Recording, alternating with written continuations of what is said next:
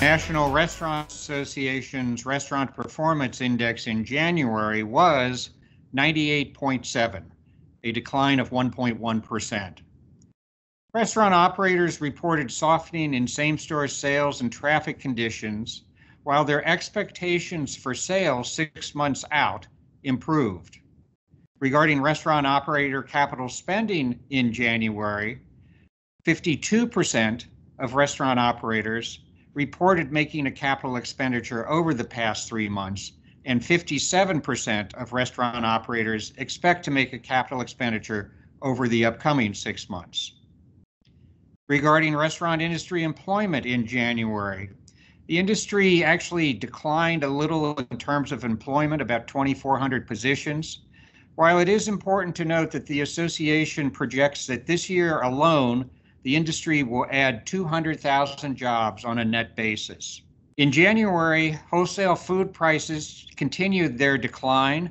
On a year-to-year basis, that is now running at a negative 3.9%.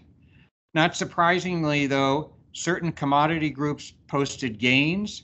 For example, chicken, coffee, butter, and beef, while other commodities posted declines, for example, such as potatoes, eggs, pork, and fresh vegetables. In January, restaurant menu price inflation on a year-over-year basis clocked in at 5.1%.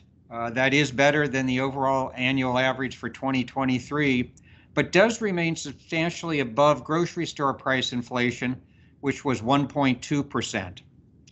Meanwhile, overall inflation clocked in at 3.1%. So in sum, the Restaurant Performance Index in January, 98.7, a decline of 1.1%. Restaurant industry employment down by 2,400. Wholesale food prices down 3.9% year over year, and menu price inflation up by 5.1%. And don't forget, for additional information, visit our website, restaurant.org. Thank you.